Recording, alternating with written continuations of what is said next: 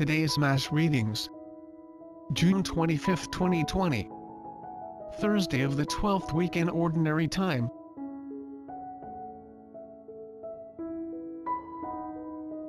First reading. A reading from the second book of Kings. 2 Kings chapter 24 verse 8 to 17. Joachim was 18 years old when he began to reign, and he reigned 3 months in Jerusalem.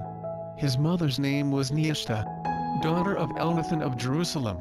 He did evil in the sight of the Lord, just as his forebears had done. At that time the officials of Nebuchadnezzar, king of Babylon, attacked Jerusalem, and the city came under siege. Nebuchadnezzar, king of Babylon, himself arrived at the city, while his servants were besieging it. Then Joachim, king of Judah, together with his mother, his ministers, officers, and functionaries, surrendered to the king of Babylon, who, in the 8th year of his reign, took him captive. And he carried off all the treasures of the temple of the Lord and those of the palace, and broke up all the gold utensils that Solomon, king of Israel, had provided in the temple of the Lord, as the Lord had foretold. He deported all Jerusalem, all the officers and men of the army, 10,000 in number, and all the craftsmen and smiths. None were left among the people of the land except the poor. He deported Joachim to Babylon, and also led captive from Jerusalem to Babylon the king's mother and wives, his functionaries, and the chief men of the land. The king of Babylon also led captive to Babylon all 7,000 men of the army, and 1,000 craftsmen and smiths, all of them trained soldiers. In place of Joachim, the king of Babylon appointed his uncle Mattaniah king, and changed his name to Zedekiah. The word of the Lord. Responsorial Psalm. Psalms chapter 79 verse 1b to 5, 8 and 9. Let our response be, for the glory of your name, O Lord, deliver us. O God, the nations have come into your inheritance. They have defiled your holy temple. They have laid Jerusalem in ruins. They have given the corpses of your servants as food to the birds of heaven, the flesh of your faithful ones to the beasts of the earth. For the glory of your name, O Lord, deliver us. They have poured out their blood like water round about Jerusalem, and there is no one to bury them. We have become the reproach of our neighbors, the scorn and derision of those around us. O Lord, how long? Will you be angry forever?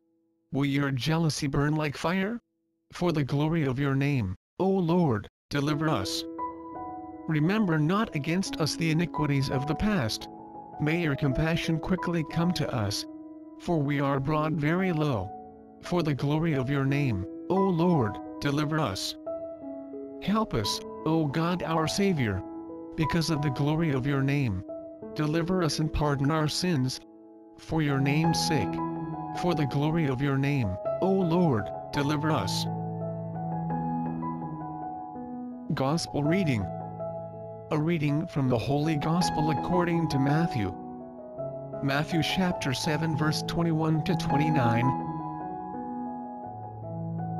Jesus said to his disciples, "Not everyone who says to me, 'Lord, Lord,' will enter the kingdom of heaven, but only the one who does the will of my Father in heaven.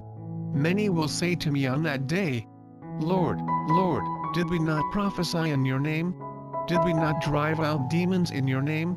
Did we not do mighty deeds in your name?' Then I will declare to them solemnly, 'I never knew you. Depart from me, you evildoers.' Everyone who listens to these words of mine and acts on them will be like a wise man who built his house on rock. The rain fell, the floods came, and the winds blew and buffeted the house, but it did not collapse. It had been set solidly on rock. And everyone who listens to these words of mine, but does not act on them, will be like a fool who built his house on sand. The rain fell, the floods came, and the winds blew and buffeted the house, and it collapsed and was completely ruined."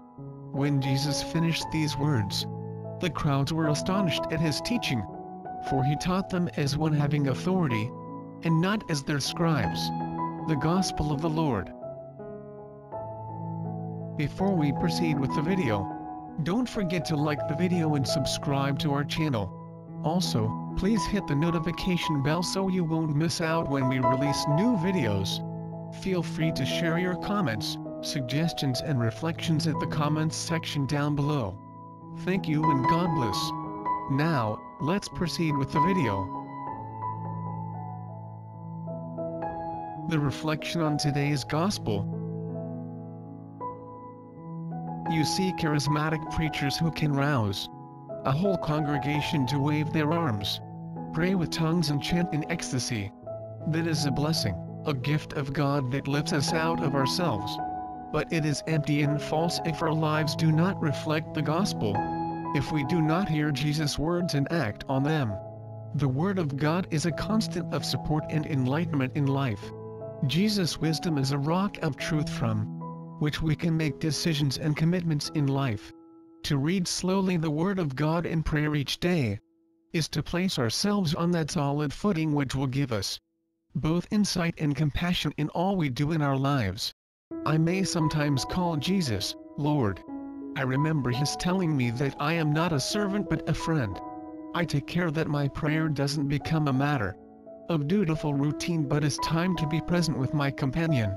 It may be difficult to know if I am doing the will of God, but as I lay my life before God now, I am open to learning more of God's desire for me.